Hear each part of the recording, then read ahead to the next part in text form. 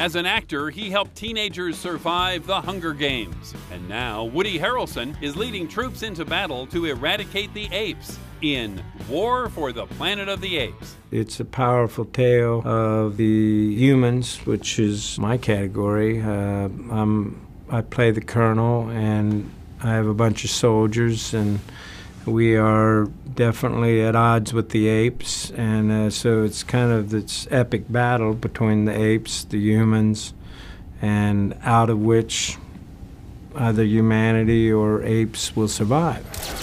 How did you know I was here? I was told you were coming, that more soldiers from the north would be joining you here. Joining me?